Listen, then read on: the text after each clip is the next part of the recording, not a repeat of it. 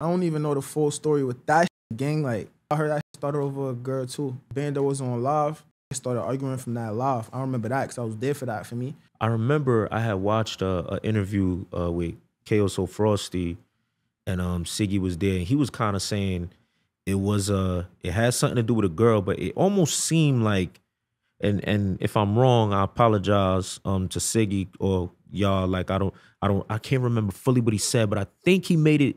It came off like he was saying y'all were mad at him over a girl that they didn't do anything with or something like that.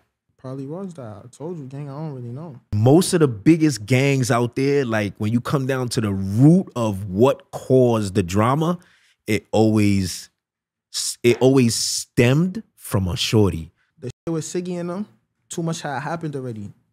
It was like, for me, nah, it's up.